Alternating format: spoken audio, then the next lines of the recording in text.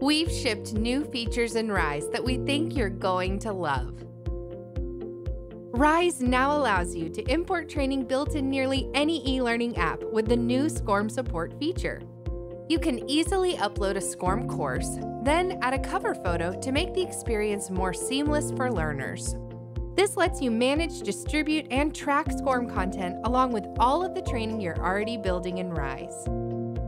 You can also now connect Rise with the apps that matter most to your business using our new Data API. By integrating Rise with your other business systems, you can easily automate repetitive tasks related to user management, enrollments, reporting, and more.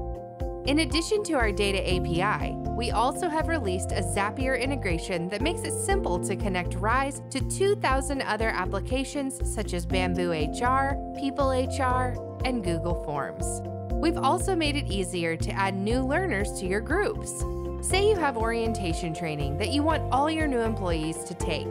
You can create a group called New Hires, then enroll that group in your orientation course. Once that's done, people in the New Hires group will be automatically enrolled in the course when they join Rise. You can manage group membership one by one, or select multiple users to add to the same groups at the same time. We've also given you more granular control over who sees analytics in Rise. You can now assign reporters to specific groups so they can view analytics for those groups only. It's also now easier to glean insights from reports. The new Status tab gives a great at-a-glance summary. And if you want more granular detail, you can now expand rows or view the New Activity tab. It's also easier to jump from one report to another. Let's say you're looking at a learner report, and you want to see how that learner's engagement compares to other learners taking the course. Now you can click on the course name to quickly navigate to that course's report. We've also added a ton of pre-built content in Rise, so you can create training even faster.